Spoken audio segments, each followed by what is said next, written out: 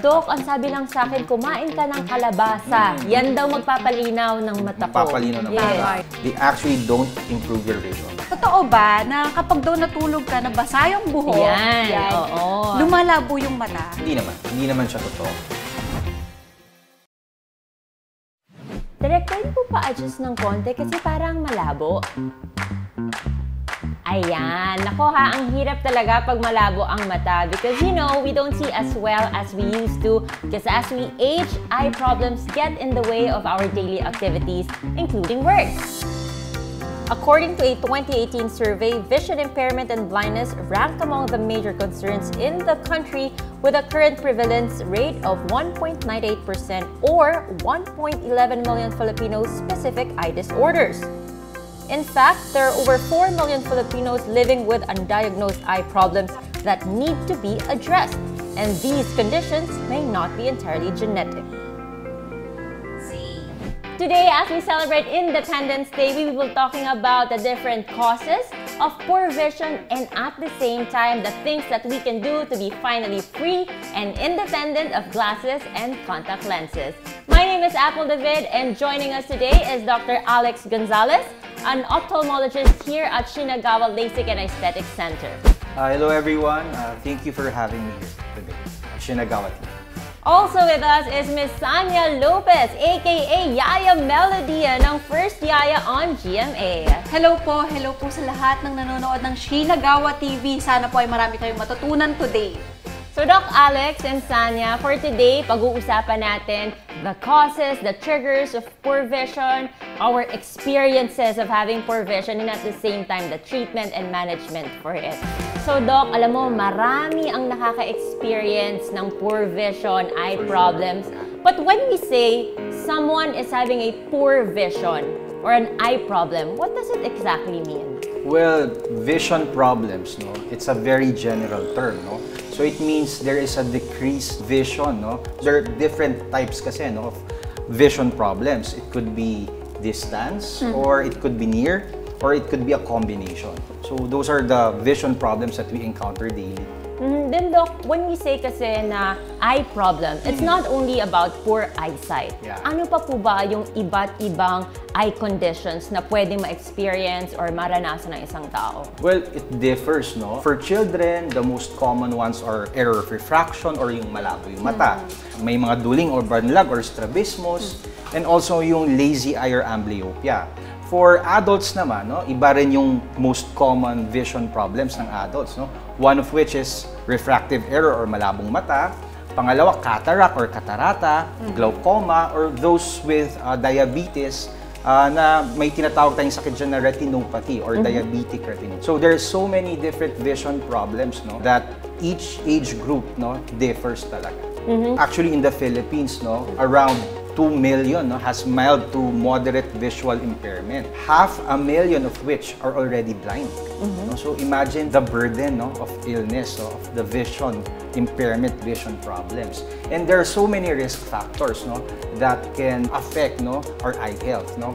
One of which is, of course, aging. Another thing, our lifestyle. If you smoke, no, you drink alcohol, no. Pangatlo, our work, no. It also affects it, no. If we use computers too much, especially right now, no, pandemic tayo, iba na yung setup natin, no. Totally agree with you kasi Doc, sa family namin, 3 kami yung merong vision problems. And si Sanya, how about you? Ako rin, Doc, eh. Kasi before, actually, yan yung nagiging problem ko. Lalo na sa aming mga actress. Nangyayari kasi kapag meron kami ka-eksena, ang labo na. So, nahihirapan talaga kami. And nasanay ako na before, kailangan naka-contact lens. Mahirap din kasi may mga time, like for example, meron kayong pahinga, hindi ka makapagpahinga talaga kasi suot mo yung contact lens mo. Oo. So, yung mga actually, yun yung mahirap para sa akin talaga. Kasi, like for example, may in-instruct si Direk na dito yung pwesto ko and then sobrang layo nung ka-eksena na makikita ko lang kung ano nangyayari. Sobrang hirap para sa akin kasi nakaka-affect pa rin yun sa acting.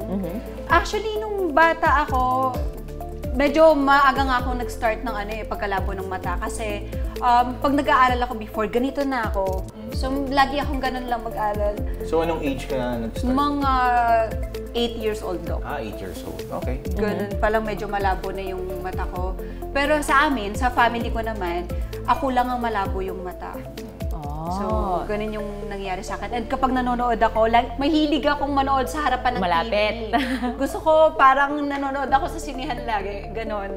Now, ano yung ginawa mo back then, no? To remedy itong poor vision? Lagi na lang ako nagsasalamin. So, lagi rin ako importante talaga ang check-up. So, lagi ko inaalam kung ano yung grade ko, kung tama pa ba yung salamin na sinusuot ko. And of course, yung contact lens din.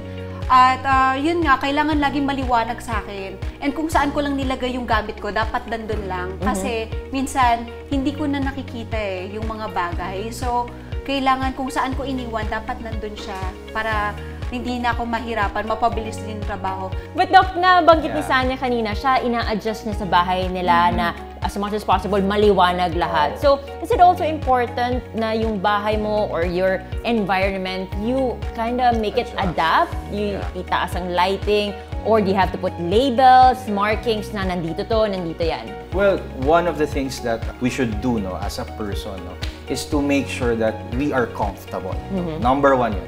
So, it's the same with your vision. No? You have to make sure that you are comfortable vision-wise. No? So, ano ba yung mga pwede natin gawin to make us feel more comfortable in our vision? No? One, if we feel tired, we rest. Simple as that. No? May technique kaming tinuturo sa mga patients namin. It's called 20-20-20 rule. So, after hard day's work, you can use that. No? After 20 minutes of work, when you read or when you drive, you rest, look for 20 seconds, for about 20 seconds, and then you look 20 feet away. No?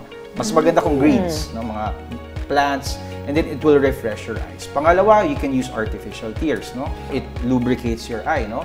Pangatlo, you can also use matte filters. No? So, it's a technique that I always use sa cellphone ko, sa computers, to just decrease the contrast. And also, may mga iba nagsasabi, they use humidifiers. Meron ba kayo nun sa bahay? Humidifier? Meron. So yung humidifier na yan, it increases the moisture, no, of the air. So medyo lesser yung dry eyes na nangyayari. So yun yung mga pwede nating gawin, no? But of course, no, we can only do so much, no? Of course, what we need to do is to go to the problem itself. Doc, Sanya, alam nyo mukhang maraming nakaka-relate sa atin na viewers. So we have some questions coming in our social media accounts. This one from Facebook. Doc, I am 33 and I tend to stay up late working in front of a computer. But I haven't felt any vision problems yet. Wow. Is this normal? Or even if you don't experience any vision problems, do you need to get your eyes checked? Well, una, no, ang ganda nga ng situation niya, no? Wala siya nagiging problem. So, I guess that's a good thing, no? At that age, no? Even if we work too much. No? Swerte nga nung nag-message, no? Sana all. Sana all ka na lang. Pero yun nga, even if we are normal, no? It is still very important that we have our eyes checked, no? For young adults, no? 18 and above. At least every 2 or 3 years, kailangan magpa-check. Just to make sure that everything is okay. Parang wala tayong ma-miss na problems. Because again, no, there's so many eye problems that are preventable and treatable. So, hanggang maaga pa, kung ma-detect natin, much better. Tsaka sabi nga nila, di ba, lagi, prevention is better than cure. Okay. So Doc, we have another question also from Facebook. Is it healthy to use the same pair of glasses throughout the years? Ito bang Facebook na to? Mga kamag-anak ko ba yan? Puro sila na nagtatanong. Anyway, yung glasses, no, kung okay lang na suotin. Well, one thing, no, if you have prescription glasses, no, the first thing that you should consider is, again, comfort. No? Ano ba, komportable ka ba doon? No? Iba-iba kasi yung tao na may iba, nag-iiba yung grado nila every 1 or 2 years. May iba, as fast as 6 months. Ikaw ba, Sanya, yung glasses mo, yearly ka ba nagpapalit? Yearly. So again, I'll reiterate the importance, no, of having your eyes checked. And Doc, correct me if I'm Yeah, wrong, sure. na yung prescription glasses na yan is just one of the things we can do as Absolutely. treatment or a remedy sa poor vision. But the good thing is that we now have a technology that can actually solve itong poor vision na mas long-term. Yeah, right? I agree with that. Yeah. And yan ang pag-uusapan natin. Plus more, dito lang po kayo magbabalik ang Shinagawa TV. The Shinagawa LASIK and Aesthetics Center can give you a clearer life that you've always been dreaming of.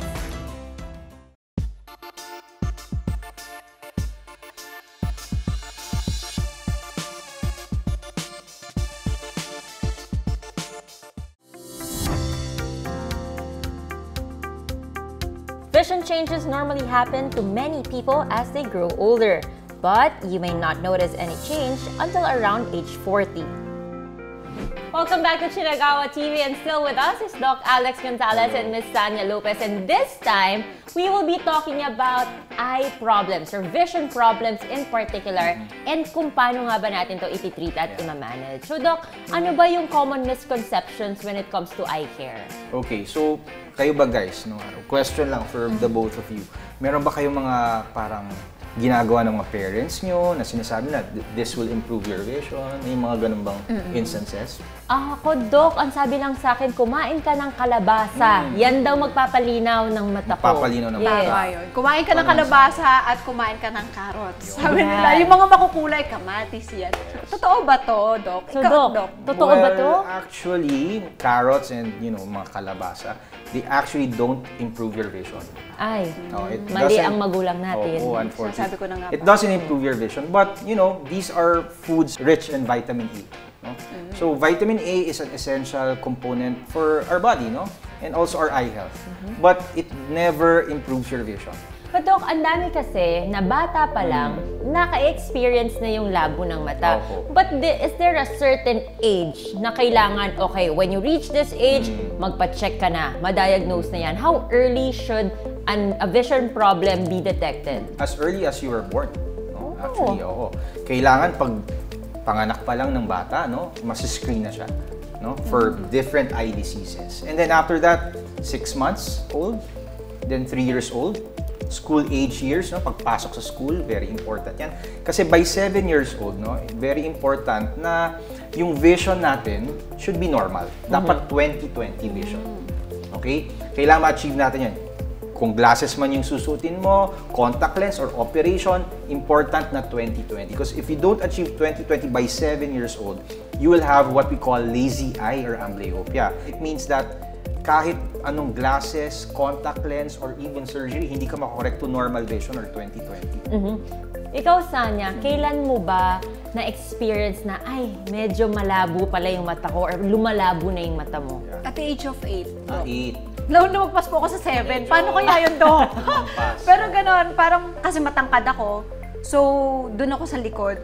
So, tapos nahihirapan na akong tingnan yung blackboard namin. Parang lagi ako nagaganon, Doc. Nag-squint ng eyes. Ang naaalala ko nung ako, I think I was 10 years old 10 ka naman naman. nung na vision problem na na-feel ko na.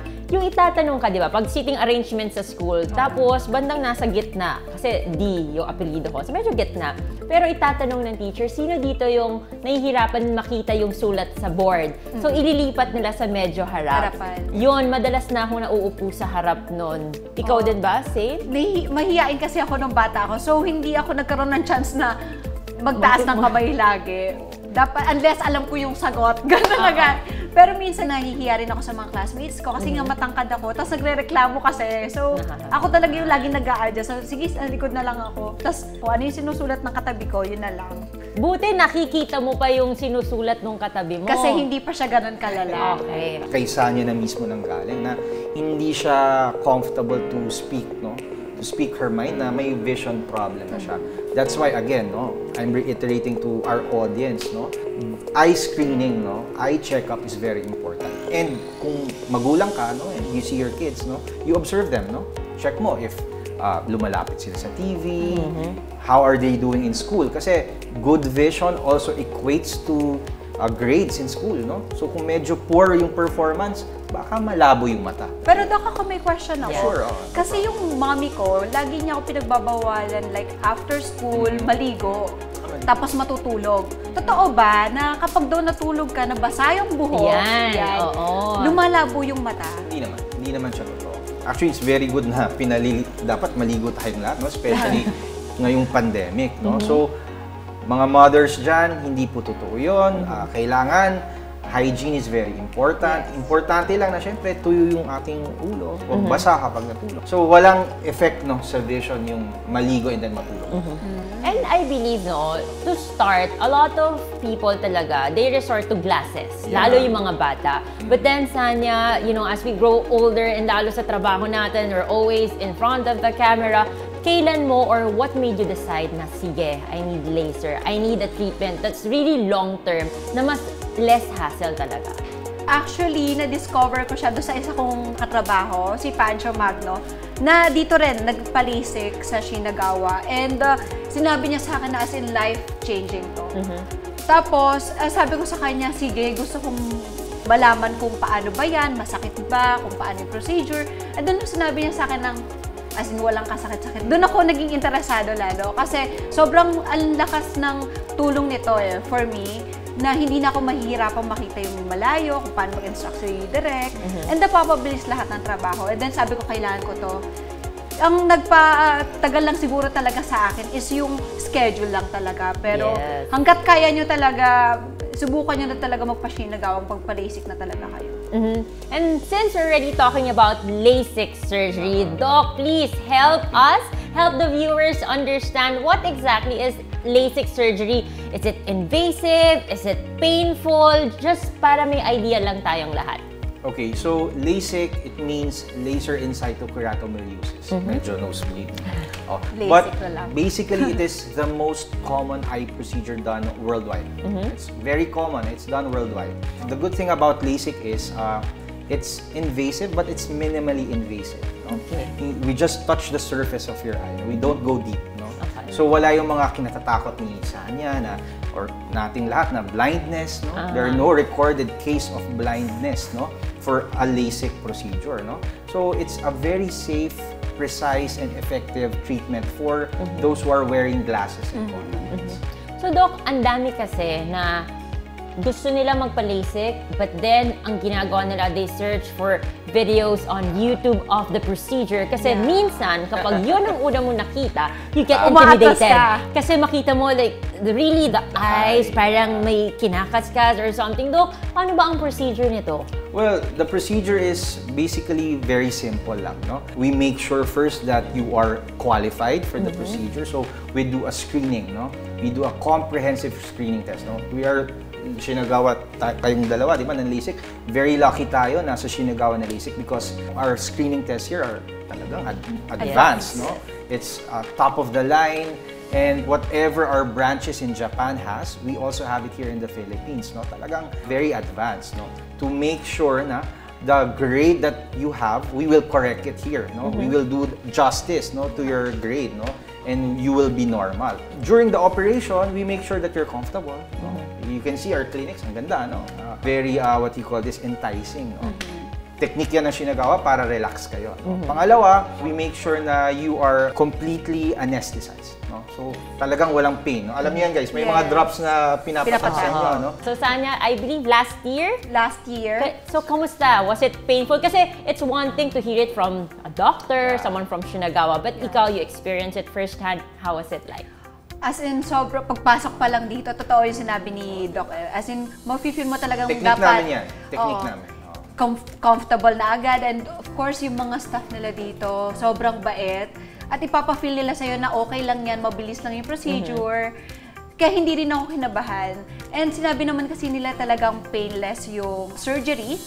And actually, yun naman yung nangyari nung during the surgery na total lang niya, both eyes is 8 minutes. Ganun lang siya kabilis. Siguro ang pinakamatagal mo lang dito is yung screening. Yun lang talaga. Para i-check kung qualified ka nga or hindi para i-surgery. Tsaka maganda, we, the clients or the patients are well informed. They explain everything. You're free to ask anything, diba? And then, so yun na, we had our surgery. Doc, post-op, eto na, di ba? Kasi sometimes akala natin, when you're done with surgery, okay ka na. Okay na talaga. Your eyes are parang good as new. So, kailangan malaman din ng ating viewers ano yung mga expectations after the surgery, how to maintain that bright, clear vision, and ano ba yung mga management after.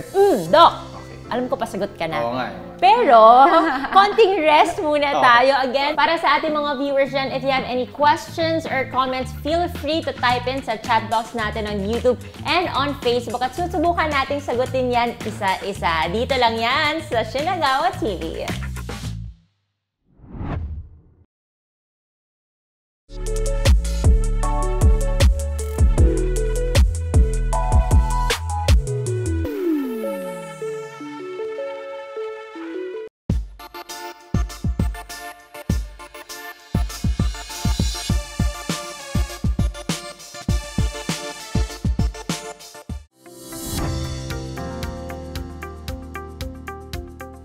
Welcome back to Shinagawa TV, and now it is time to talk about post-LASIK treatment care and recovery. Still with us is Doc Alex and Ms. Sanya Lopez. Hello everyone.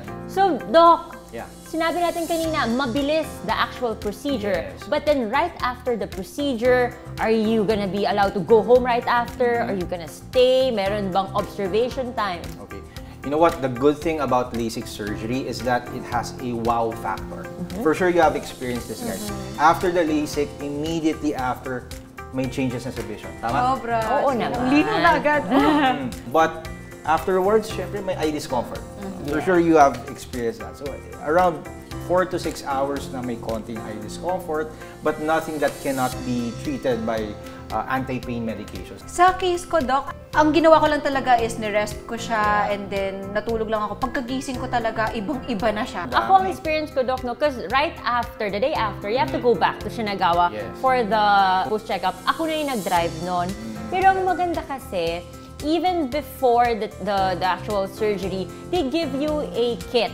Na nandun lahat. You have certain drops, tatlo yata yun. You have the pain reliever. So, bibigay ka naman ng instructions na kailangan mong gawin. And here in Shinagawa, no, we don't just take care of you before the surgery, during the surgery, but our aftercare is excellent, no? Ikaw, Sanya, can you still remember some of the do's and don'ts right after? Kasi may mga reminders ang doctors na mga pwede or iiwasan muna na nagawin. Tinanong ko rin kasi, mahilig rin ako mag-travel before. So sinabi ko, Doc, possible ba na makapag-travel ako or makapag-work ako?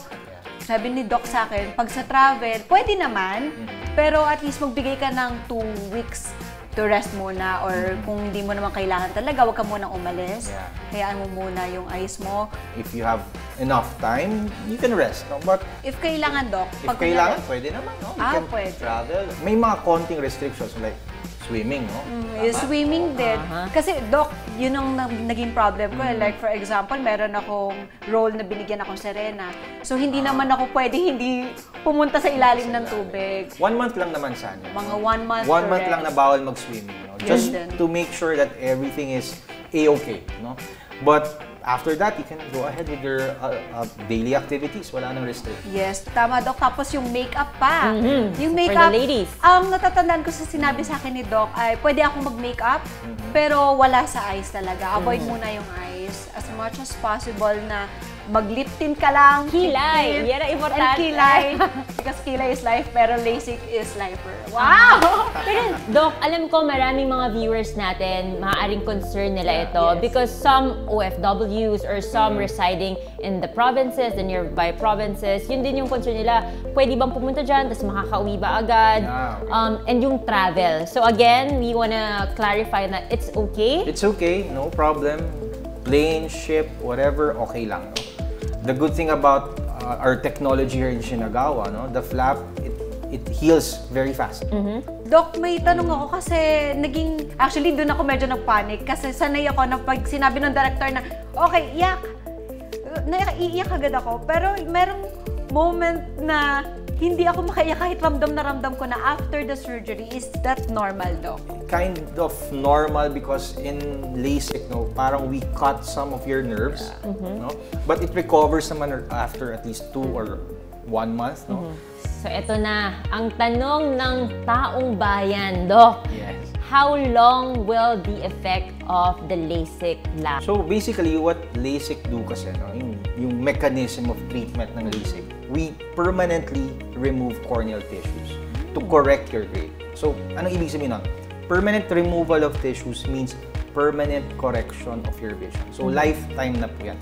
However, no, this is a disclaimer, there are age-related eye problems, no, that happens to everyone, whether you had your LASIK or not, that predisposes us to use glasses in the future. Ano yung mga yon? The first one na aabangan natin is what we call presbyopia. So, presbyopia is difficulty reading at near or 14 inches distance. It happens more commonly by 40 years old, but can be as early as 35. May iba late. Pangalawa is cataract. Have you heard of cataract? Yes. May mga relatives na ba kayo? Yes. Nagkaroon ng cataract. So, yan, cataract or catarata, nangyayari yan by elderly age, mga 60 years old and above. Mas earlier yan kapag may mga comorbidities siya, such as diabetes or hypertension, medyo mas early mo siyang mangyayari sa'yo. But, syempre, kilala kami sa LASIK, but we are more than just LASIK. Yes. We are a refractive center, and we do so much more. So, if you have problems, regardless of the age, gender, come here, and we'll check you and we'll make sure that there's a treatment option available. So now it's time to answer yung mga questions ng mga viewers natin. This time coming from Instagram naman. Question, Doc, I am diabetic. Can I do LASIK? Well, yes, you can, but it's very important that we screen you first, no? Because diabetic kasi very tricky yan, no? It causes a different kind of problem, no? So we just have to make sure that your diabetes is in control and wala pa siyang effect sa mata mo. Next question po, is it true that we cannot wear contact lenses anymore after LASIK? Kayo ba, guys? Kailangan pa naman yun. Ako, actually yun yung tanong ko talaga. Kasi, Doc, lalo na pag may pictorial ka, di ba? Wala namang problem, no? You can always, no, wear contact lenses. No problem with Gano'ng that. katagal, Yes. Doc? Kahit Right full day, after? okay lang. Right after, If Doc? Right after the The surgery? surgery, hindi naman. Siguro after a month. So good news yan, lalo na sa mga gusto mag-contact lens pa for aesthetic reason. So next question, Doc, is it advisable to undergo LASIK if I have thin corneas? Kasi isa to sa mga chine-check, diba? So, thin corneas, no? Again, it's a tricky question, no? Yes, no? Pero may reservations. So, again, no, it's very important for us to check you, no? Tingnan natin yung mata mo, tingnan natin kung pasa. But the good thing about Shinagawa, no, yabang ko lang. No? Here at Shinagawa, no, we use the most advanced LASIK system, no? In other centers kasi they use microkeratome, no, or blade, no, to cut the flap, no. So, in microkeratome kasi it's a lot more thicker, no, around siguro 140 to 160 microns. But in Shinagawa, we use femtosecond assisted laser to create our flap. So, anong ibig sabihin nun? It's much more thinner, no? We can customize it as much as we want, no? Especially for those with very thin corneas, pwede namin nipisan.